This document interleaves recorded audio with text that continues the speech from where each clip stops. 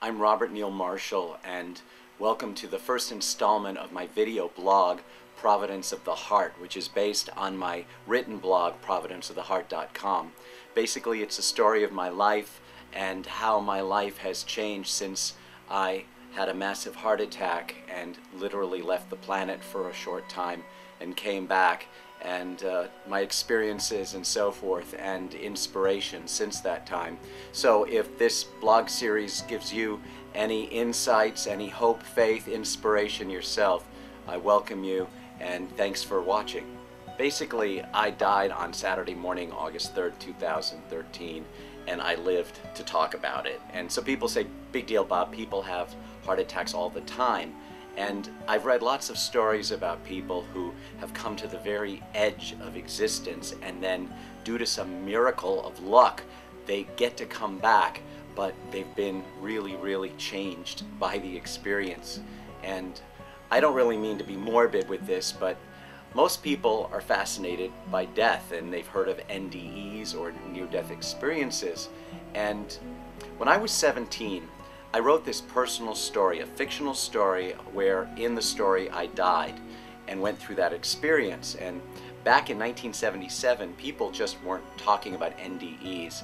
And I was really stunned when this deeply personal and really bizarre experience of this fictional death of mine that I wrote about was documented and sometimes spoken verbatim in this book by an author, Dr. Raymond Moody, called Life After Life. What it is, it's a collection of these stories, this controversial subject of people who had died or went through near-death experiences, were brought back through resuscitation, and it documents their memories and their experiences. And it made me even more curious, because at the age of 17, I had never died, and I wondered how could so much of what I wrote about in this fictional story be so familiar to what real people actually recounted after having been clinically dead. Well, I mean, you can imagine, it really blew my mind, and I began to wonder very seriously if there was something to this, if there was a deep soul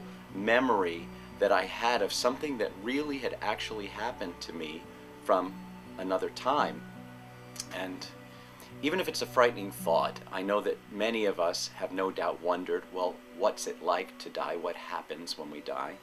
And on the news we see planes being vaporized into buildings, and we see scenes of explosions and bodies marched into gas chambers and old newsreels, and tsunamis wiping out thousands of people on beaches. We see it all the time, even just people having heart attacks.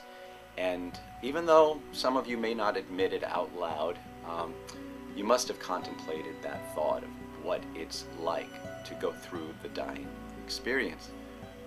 It's the ultimate question, and we know we're all going to deal with it at one point or other. You know, as they say, death and taxes. But I get it. For some of you, this is probably a paralyzing fear to talk about this, a taboo.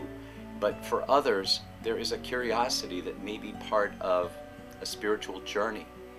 But no matter how you look at it, until you've had your own personal experience, these curiosities are really no more than a cross between a fiction and something that just happens to someone else.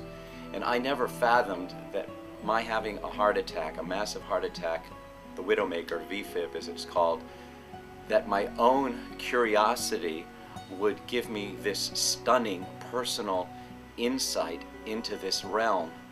And as a result, absolutely everything, my entire universe, would never be the same again.